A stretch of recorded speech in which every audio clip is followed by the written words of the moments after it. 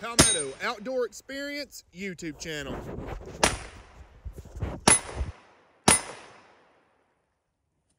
Alright, I thought I'd make a quick video. I went to Home Depot a second ago, got me a new cover, but I had to make it a little bit higher. That's cool. I'm eventually going to make the dam on higher anyway, so look at the water. It'll just come through the spillway for now. But I wanted to show you guys this. I got a couple of couplings and just put my old generators back in. Of course, the wires are broke on them, so they're not really going to do anything. But this to show how much pressure we have now that the pipe's cleaned out and the water height's a lot higher.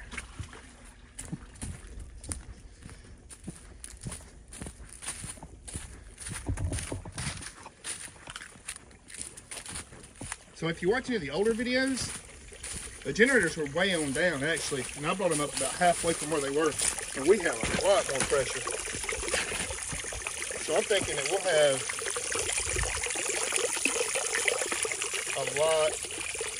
we'll be able to make a lot more power. I'm thinking about trying right below the dam right quick, just to see. But looking at, you can see how they're turning in there. Oh, they are. They see the wires broke when we had this real big flood a little while back, but we can short it out right there. We'll, put a load on it.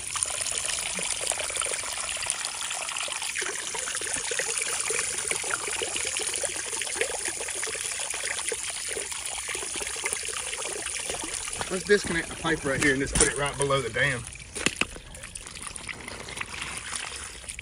There's a lot of water flowing out.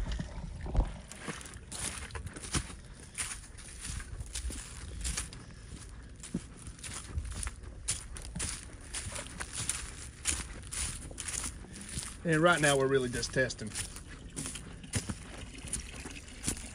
We'll light some LEDs up tomorrow when the new generators get here. I'll probably take these home and rebuild them, put longer wires on them, clean them really good, but to essentially be pretty messed up. They're working pretty good. So we'll bust this coupling loose right quick and slide this in and see what the pressure difference looks like. I still haven't got a gauge yet. I need to.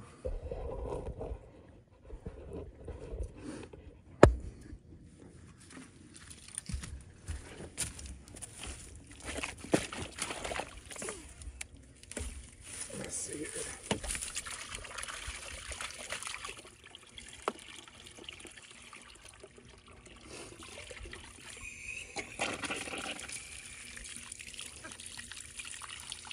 It's not bad.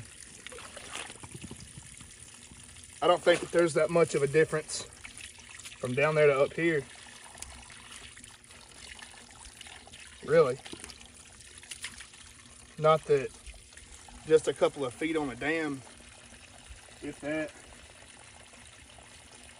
That's a lot better than it ever was. See, it's generating power. And that's right below the dam. So the plan is, I have a charge controller down there. When I feed this power into the charge controller, charge a battery, put the lights on a photo cell, and that way our pond will be lit up at night. So thanks for watching. It's just a little short video. Make sure to like and subscribe. We'll have some more tomorrow. Thank you.